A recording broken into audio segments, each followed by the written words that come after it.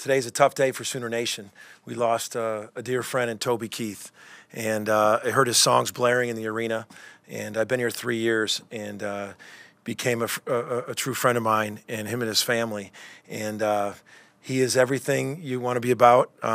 He's Sooner Nation, and to all his friends around the country in the music industry, in the sports world, friends in all different things. Today we raise a glass to Toby Keith.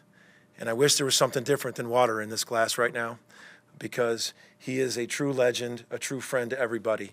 And I just want to say our guys played their hearts out for Toby Keith tonight to get this win. And I know he was looking down on us tonight. So to everyone who hears this around Sooner Nation, friends all across the country, raise your glass tonight to Toby Keith.